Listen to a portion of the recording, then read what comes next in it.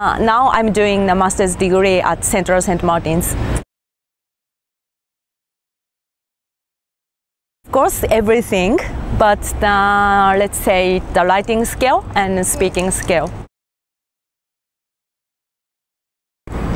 It's difficult to choose one memory, but for me, it's to meet a lot of lovely people. Now I live quite near to Westcroft Square. I sometimes pass away in front of the school, and I said, hi, it's like a home in London.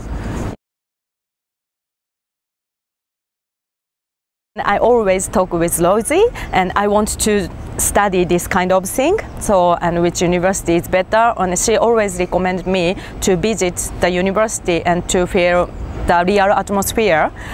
And also she sometimes send an email to university or to ask the course. In English school, we studied English with foreigners.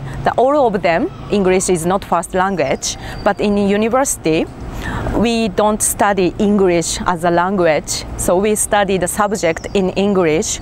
If my English is not improved, I can't survive in masters. They don't expect for foreigners to speak perfect English, so the important thing is the communication and smiling. The practical one, it's better to improve the writing skill, especially in doing masters. We wrote a lot of essays.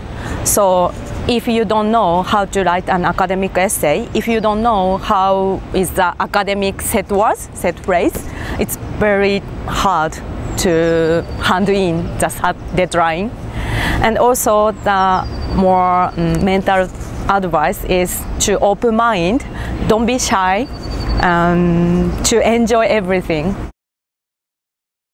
100% or 1000%.